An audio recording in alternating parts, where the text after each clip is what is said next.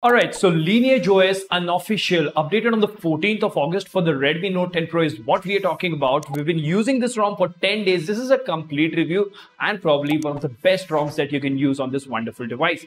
My name is Kailash and you're watching Smartphone Tutorials. Before we get into the details, please don't forget to click subscribe and hit that notification bell icon because we make amazing videos like this every single day. Now without further ado, hello awesome people. Welcome to PhoneOps. My name is Kailash. Let's get going.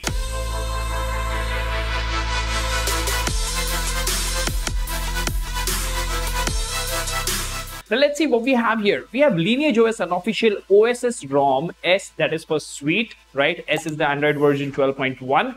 Lineage OS Android 12L updated on the 14th of August, as I said. And if we talk about the changelog, syncs with latest Lineage OS sources as of 12th of August. So this is fairly recent. There has been a Lineage OS 20 build as well about Android 13. There'll be a video coming on that as well.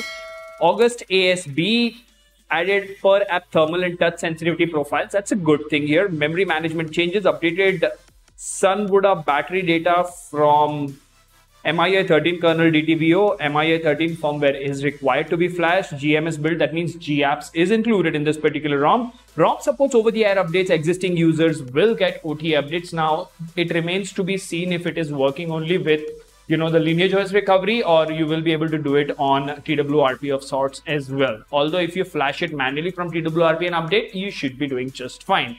Now, let's talk about what's so interesting that makes me say that this ROM is probably one of the best ROMs for the Note 10 Pro. Now, let me give you a little background over here. I've been using the Redmi Note 10 Pro as one of the devices on this channel for the last 2 to 3 months, and I did criticize it initially for the 732G that it has as a processor because it doesn't really allow you to game that much and it doesn't really give you a complete lag-free experience in the user interface as well. But the moment I started using this unofficial build of Lineage OS, kudos to the developer, my opinion has changed quite a lot. Now, the moment you boot into this particular ROM, you will notice that it's smooth as butter, it's fluid, and mind you, I would like to tell you here that please allow this ROM to settle for at least 2 to 3 days and then you can experience the smoothness, because initially in the first 24-48 hours, a lot of things are getting settled, analyzed inside the system. So use it for 2-3 days and you will have the best experience.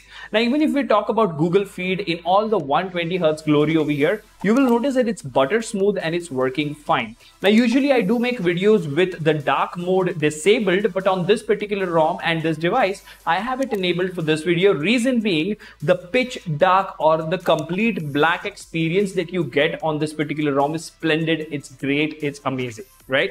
Now, all the basic stuff is where it should be and things are working as expected, but there are quite a lot of goodies as well. If you press and hold on the home screen, you do get the new Android 12.1 style wallpaper picker, which is really neat.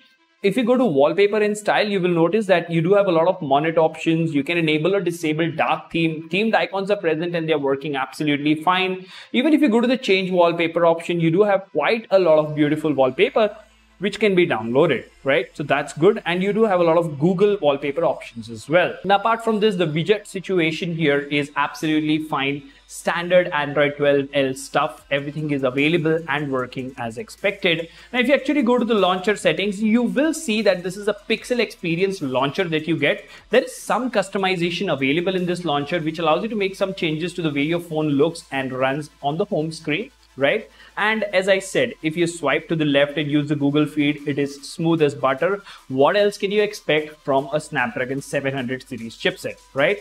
Now, one more very interesting and neat addition here is the addition of ANX camera or MIUI camera. Most of the features in MIUI camera are working absolutely fine. You have no problems in portrait mode for the front or back camera. All of them are working fine. Photo mode, almost wide angle, basic.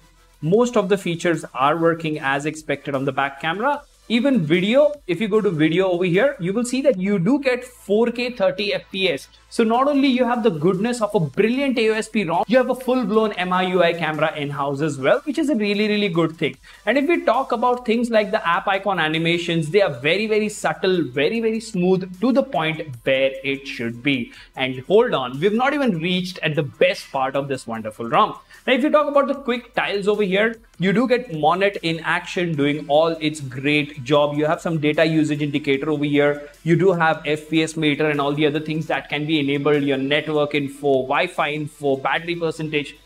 The only thing that I don't see over here is battery estimates. That would have been good to see here, a neat addition. The power menu does allow you to do a lot of, advanced restart stuff, and the animation here is great as well, right? Now there is a setting shortcut over here which works as expected. If you go to the edit menu, surprisingly, Lineage OS is supposed to be a bare bones basic Android clean ROM. It does have quite a lot of customization options, extra dim, AOD, reading mode, display, color inversion, caffeine, FPS info, screen recorder. So those things are working fine. And as far as the screen recorder is concerned, it does allow you to use internal and external audio while recording the screen. But this is a mid-range device, and I would not encourage you to record the screen while playing games, because you would either have choppy recording or choppy gameplay. If you want to enjoy the gaming experience on this ROM, I would suggest kill all the background processes and then just focus on that game, and you should be getting a pretty decent experience.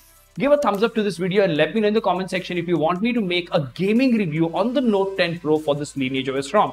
Now, last but not the least, let's actually go to settings over here. Let's go to About Phone and click on Android version 12. Now, as you can see, this is a 14th August unofficial build, 5th August security patch. So that is the latest, and the build date is similar as well. Now, it does come with perf, a customized perf kernel over here. So nothing fancy there. Apart from this, if you go to battery, you do get things like thermal profiles over here. So you can go ahead and adjust that accordingly, and it works as expected. And we will talk about the battery life in a bit. But before that, all the other basic functions like making calls, Wi-Fi calling, receiving text messages, data speed, Wi-Fi network speed, everything is available and works as expected. Moving on, if you actually go to the system section of this particular ROM, you do have things like system profiles, button customization, status bar customization with swipe to screenshot. So all these things in Android custom ROMs have now become a standard, and they work as expected. Now, before we get to the benchmark numbers, let me actually tell you, you easily get around 5 hours of screen on time on an average on this particular ROM, as you can see. And on an average, I've been using it 12 to 14 hours a day. This is not a primary device, but yes, as you can see, we've tested it for a very long time, and that is the reason we are telling you that the decent experience we got in battery life is pretty amazing. Now, even if we talk about the charging speeds over here, those are pretty decent. As you can see, 62% per hour. So 1 hour 20 minutes tops on a 33-watt charger, your phone would charge from 0 to 100. Now let's talk about the important fact of benchmark numbers, and for that first we will go to Google Photos, in which you do get unlimited storage, so that's a good thing.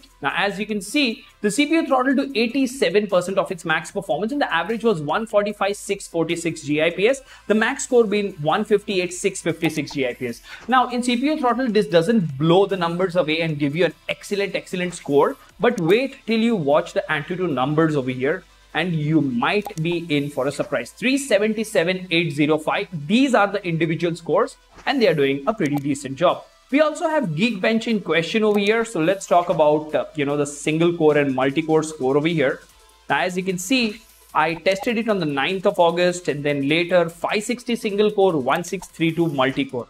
Now the charging speed, battery backup is good, banking applications work fine, wideband level is present, and surprisingly, this is one of the better ROMs when it comes to gaming on Apex Legends and Call of Duty Mobile. So in my opinion, this is one of the better ROMs that you can use as a daily driver, especially considering you don't have any issues with your banking applications and content consumption.